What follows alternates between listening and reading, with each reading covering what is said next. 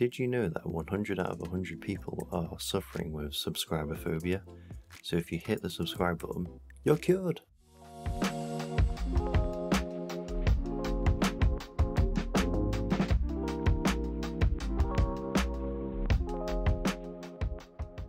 I've started recording every Mythic Plus key this season, and in these episodes I'll go over the ups and downs of my journey towards getting that juicy sought after 0.1% title. Right back into another week of my plus, and we're starting with a 27 Waycrest. We shroud past everything and go straight into the Triad boss, no kissing or messing around. I do really love how they made it so all doors are open in this season for Waycrest, because back in BFA it was mega RNG on how you would start the dungeon because of the doors. Back to the boss though, Triad was no issues, and having a curse to spell makes Milady or Malady, whichever one you prefer, so much easier as you can just quickly move out and dispel yourself. We completely blasted this boss and absolutely gapped the Ret and the Rogue. We had a few deaths in the courtyard, but the Pug Breaker boss is here, Gades and Lentleman. I took Stone Skin Totem as it does help reduce the damage of Soul Thorns, and that is what we're going to wipe on because 99% of keys are bricked from that mechanic. But alas, it still wasn't enough to keep me alive when I got targeted. Thankfully though, I did have Rain Gun, and after I came back alive I did some Incorporeal Magic to stop us getting 2 stacks. That last second kick was mwah, chef's kiss. Casting Hex though is a pain in the ass for Incorporeal, because quite often I go to cast on it, just about to finish the cast, and someone instantly CCs the one I'm already casting on, so the other one goes off. And then the flip side of that, if I do wait to CC, no one does any CC and it just goes off anyway. I keep popping Stone Skin Totem and Ghost Wolf just trying to survive the Thorns, but as we are one of the squishier classes in the game, if I end up getting targeted back to back, we are pretty doomed. We ultimately wipe at 21% after a few others go down to Soul Thorns, so not the best start to the week, but it is a rough boss to start. Now back to everyone's favourite dungeon, a 27 Galakron's Fall. I swear I do over keys guys, I promise. I definitely do not wake up in cold sweats at night time having nightmares about Extinction Blast or pizza slices. Moving on, we do a cheeky skip and blast a pack with the boss, no deaths there. We then easily clear out the area before Timeways with only a couple of deaths. And now it's Timeways. All goes well until about 20% where we go from everyone alive, no deaths on the boss, to a full wipe, just like how Timeways always goes. Just shows how little mistakes just brick this fight. So the spells come out, Priest dies with Desperate Prayer still available, and then the Paladin has a dispel and it gets dispelled in the slow zone, a classic. Takes him and the monk out. So we end up going again because we do wipe with Lust, and thankfully Fall is super forgiving with the timer, so it's not really an issue that we do it one more time. Again, we do really well up until the last 30%-ish. Me and the Priest get a dispel. I'm first as always, as we discussed beforehand, and the Priest dies from my dispel, so then his triggers and that takes the monk out again. We were super lucky with the Priest's trigger that it didn't actually go off because he was in the slow zone when he died. Fast forward, we used 2 CRs from the Paladin, and then we lose the Paladin to the Orbs a little later, but we killed the boss thankfully. Moving on, we clear everything up to Blight, and on the boss itself, look at how much damage your boy was cranking. I think that might be my highest yet for that boss. Get diffed, meta slaves. Imagine if we had PI2, the possibilities would just be endless. Swiftly moving on, we go to Daddy Aridicron because he gives us a nice beating every time we get here. And we actually do it, Gades and Lentleman. No 3 to 4 Fall depletes in this episode. We phased him at a great time too, as we just missed out on an Extinction Blast. Plus we had Lust coming up for the DPS check to break the shield. And honestly, I don't think we would have broken it because we had about 2 seconds left as we broke it. Shows how much you need to crank in that phase. We get a nice plus 10 points, huge numbers, which takes us to 3,450, so halfway to 3.5k, and we top damned with 0 PIs, huge pog. Straight into another key at 27 Atal. This one goes sour pretty quickly. We go downstairs to Razan, pull the little dinos, blast Lust, make quick work of that. Then we go back upstairs to the left hand side where you would normally lust on fortified weeks. This is where the cracks start to show. We nearly cleared a pack and the Confessor Mantle cast just goes off at about 1% HP, just really unlucky there. The DH did have his kick available, but we probably thought it was going to die like the rest of us. So we move out the circle and then we get twirled on by the Juggernauts and we end up getting a few deaths there. And it's pretty much a similar story all the way up until Priestess with the rest of the packs, where we do end up bricking the key. Not normally what we wipe to on this boss, but we were just having issues with the ads just roaming around. Standard rule for this boss always is you kill the first ad and then you CC the next two. So we kill the first ad, no problem, and then the monk CCs the second ad with paralysis, and it looks like the priest clips the ad with Halo, which is really unfortunate, and I hope that's what it was, because if he actually dotted it, that is griefing. So we end up scrambling around and the boss fight just becomes messy. We lose the Paladin on the second transfusion. I try my best to stop the ad from getting to a pool, but because the ad gets super close, the DH doesn't have faith in us to kill it, so he ends up just like grabbing the pool before the ad, which is understandable honestly, because you don't want the ad to get it, but if he gets it or the ad gets it, it's already kind of messed up because we're missing a pool to drain the boss. We keep scrambling around on the boss fight and eventually the DH goes down and that's the end of the key. Instantly back into another 27 Atal, and this one is over in 3 minutes. This may be the first time I have ever wiped on Razan, honestly, and I probably could have left this out of the episode, but I'm just going to showcase it anyway that it is in fact possible to wipe on Razan. Rogue goes down to aggro from the raptors which spawned, and then the tank goes down with the bleed and melee hits, and that's the key. Instantly back again into another 27 Atal. I really do apologize, please don't leave. I am just a persistent person and this was the only key I could get into at the time, so I'm doing it in order of the keys I did throughout the week, but I do apologize. We go left with Lust again, have a few deaths of Spiteful and Merciless Assault. Honestly, with this pack you either choose your poison because you stay and take Spiteful hits when they die and they target you, or you run out and risk the chance of getting twirled on. Not fun either way. We take down Priestess, no issues after those packs, and then we head downstairs where we take the pack of 4 mobs and turn it into a really spicy pull by pulling 2 extra Sky Screamers and 2 packs of Swords. I use my cap totem when they're stacked, but all 3 of us DPS go down very quickly into the pull because, to be honest, it is an incredibly sketchy pull. Swords and people being stacked is a no-go because you just die like we do. And the only way you're going to get away with this is if you have your CC super on point, which we don't. Fast forward ahead, we clear the rest of the trash count, and then we also take out Razan. Swiftly moving on, we then also take out Bartboy Vocal, which now has really started to hurt. I have to kind of think about where I use my defensives on this fight because Noxious Stench hurts a lot and I do end up dipping low a couple of times on the fight. Then it's on to our new gatekeeper of Rio Gains, Yasma, who has completely taken the mantle from Iridikron. We do have so much time left for the last boss and it's a good job we do, as we end up going down and we end up having a wipe as the soul ring goes off at about 80%. It completely takes out the paladin and the healer. The healer did use Dampen Harm for racking pain just before, and I think he thought it was going to carry over to Soul Rend as it hit, but unfortunately his defensive ran out as it went off, so he dies. The paladin, as always though, is saving his bubble for next dungeon, so we end up wiping, but we do have enough time and we have Lust coming up, so surely we'll get it this time, right? So last attempt here for the boss. And on the very first Soul Rend, it goes tits up and the priest gets one tapped. So I end up holding off on Lust because normally I send it after the Soul Rend and the ads die. So I wait for him to be CR'd and then I blast Lust. Again though, later in the fight, another soul rend goes off, and we lose the healer.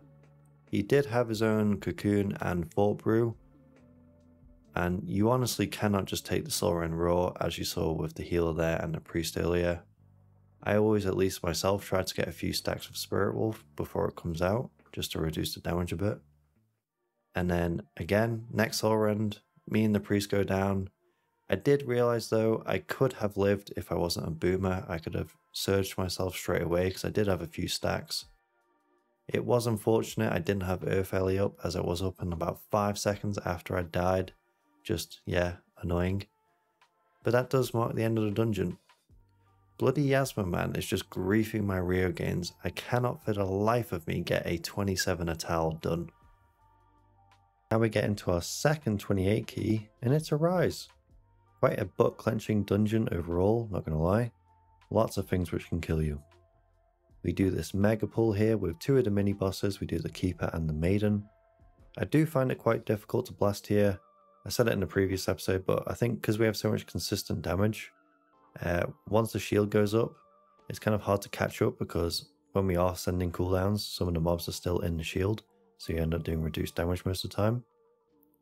I tell you what though, this pull is sketchy, and having not done it too many times, it is so scary.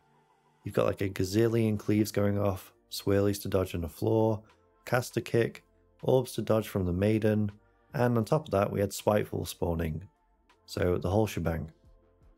We end up losing the priest straight away to the swirly, quite troll honestly. The paladin goes down to the orb twice. I swear every time I come to this dungeon the paladin does go down to the orb, but then again he is cranking anyway, so forgiven. We have 0 deaths on the boss, which, I mean, I was very surprised about considering we're playing Shaman and it's a 28, Tyrannical. We did have an orb go into the tower in the intermission, but thankfully we did kill the boss anyway.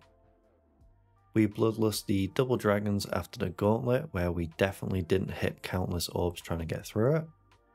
We then clear up to Morchi, where the clones end up getting broken out throughout the fight. I did take Earth Grab Totem again because it is super handy, but it just ends up becoming really messy. People end up cleaving them accidentally or purposely, who knows at this point.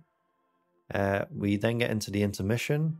We all run around to try to get to the right Chromie, but instead of running to the right hand side where she was closer, we all run left because there's loads of stuff in the middle, and we get breathed on and die, and that is the end of the dungeon. We end up running the 27 after the 28, and it goes completely and utterly terrible.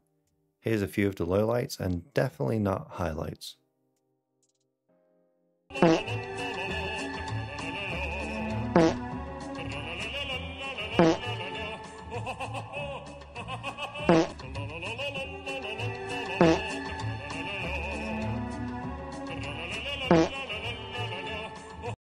Again, me being who I am, decided let's go straight back into another Rise, because I clearly have something wrong with me.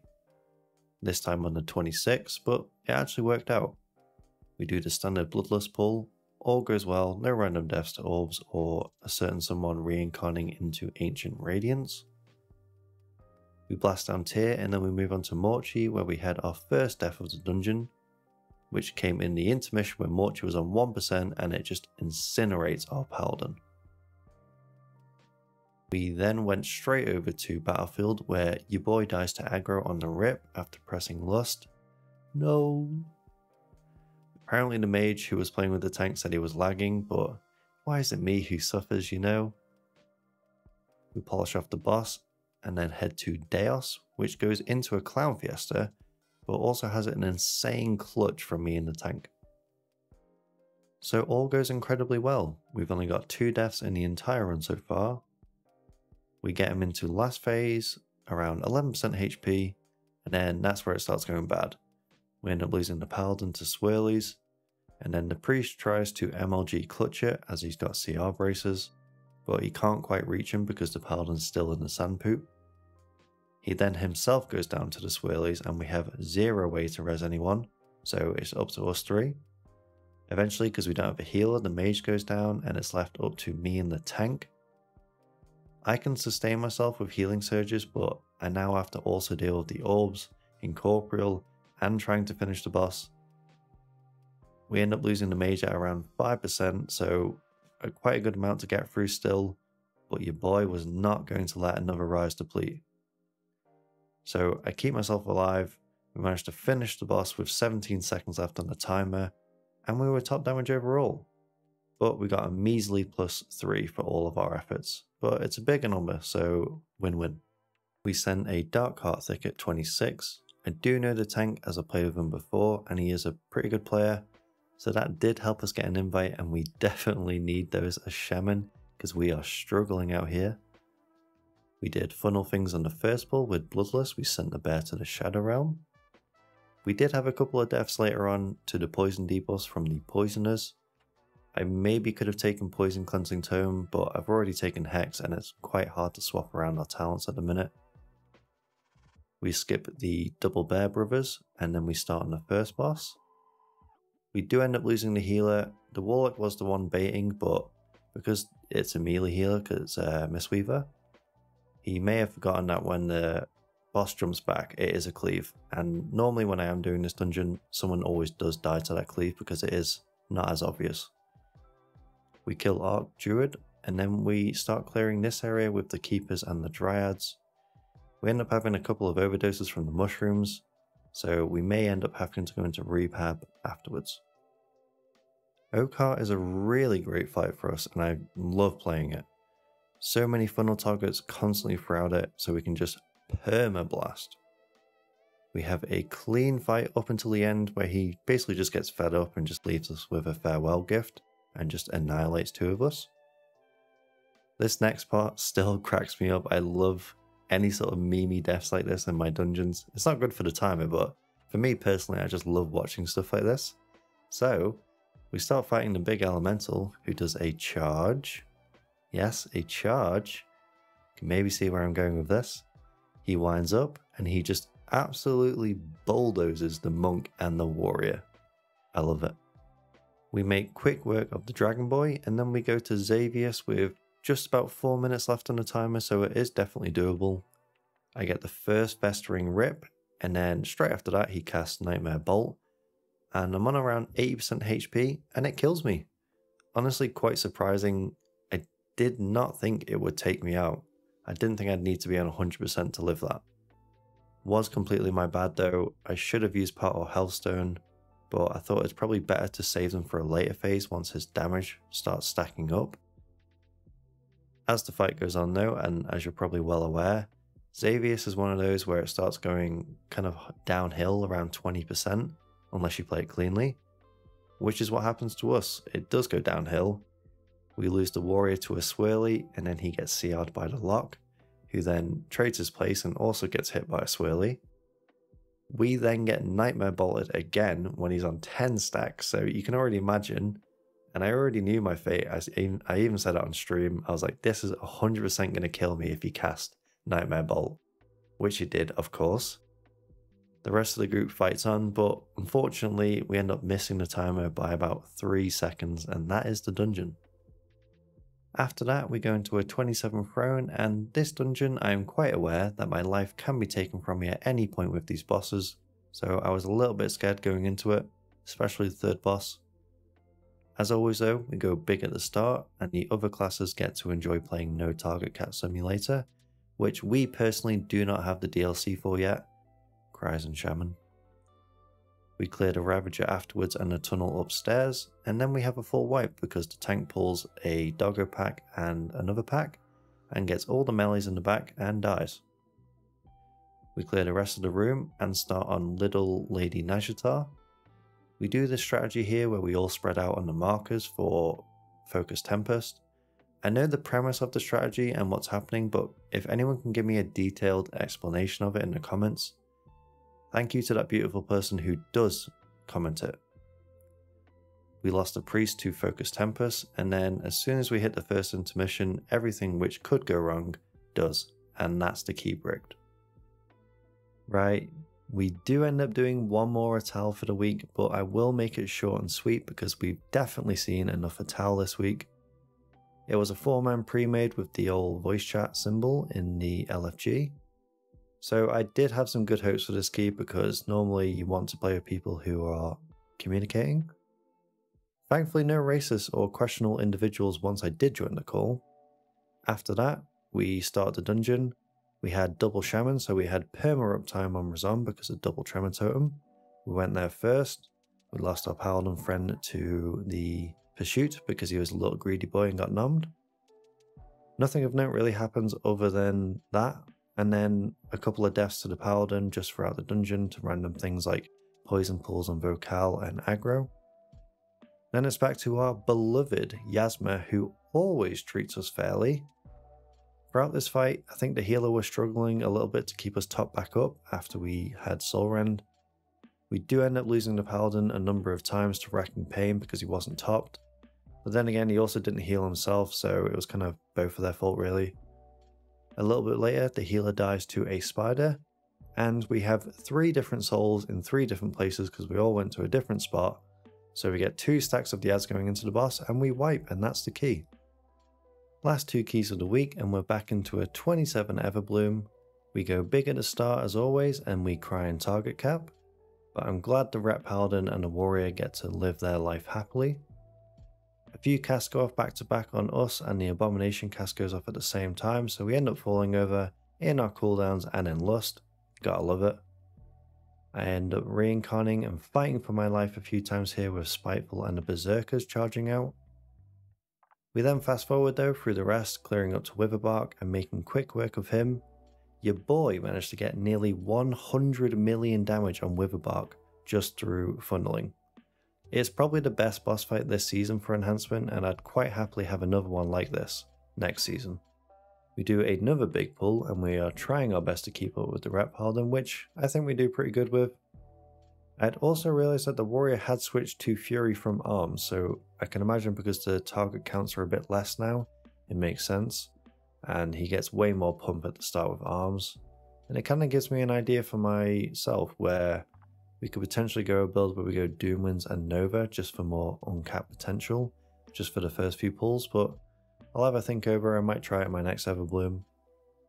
We then go to Council where we end up having a few deaths. I was on Revitalize duty on Gola, so I always send a few kicks early into Tilu just before Gola becomes active later.